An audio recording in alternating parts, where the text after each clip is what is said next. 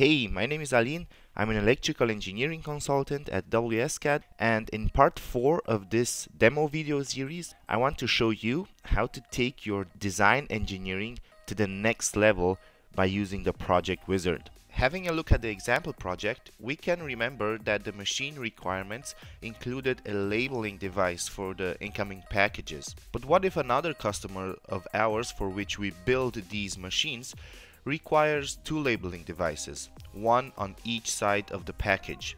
Or what if we have yet another customer who produces so much he needs 2 or more packaging units for his machine, each with different specifications? Like, for example, one conveyor belt moves only forward, the other one can also move in reverse, one has 2 labeling devices, the other has 1, and so on. Let's see how you can correctly reuse already existing drawings to scale the projects properly. And no, I'm not talking about copy and paste. Before showing you the details, I want to introduce the notion of macros. For that, let's take this motor start drawing for example.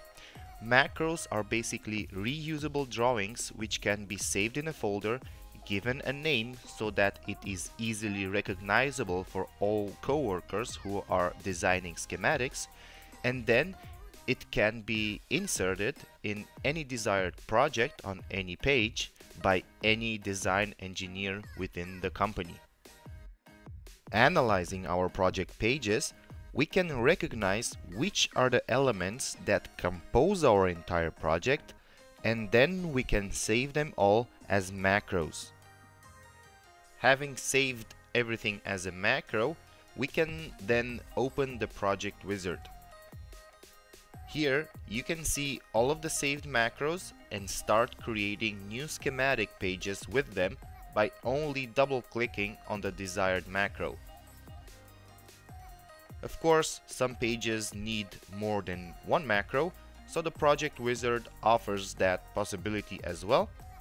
And there is no limit to how many times you can reuse the same macro on one page, as long as the result fits on the sheet.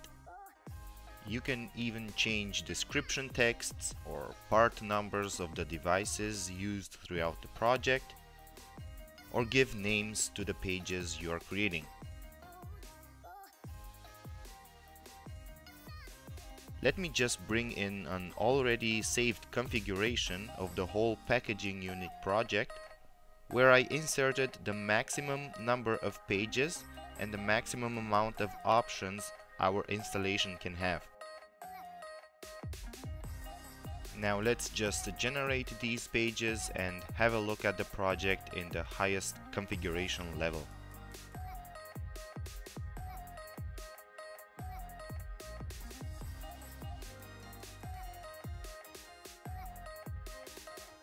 In this case, we have 4 conveyor belts that can move forward and reverse, each equipped with 2 label makers.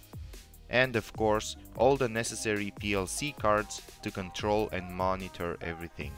Now, when creating a new project, it is so easy to just open the project wizard with the full configuration level and just remove the parts that are not needed for this specific project.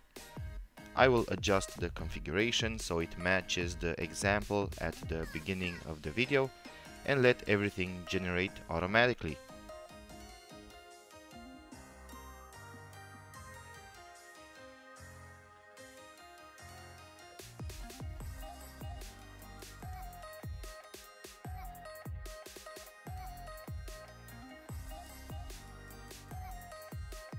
This is how easy design engineering can be when you use the right tools and the right principles.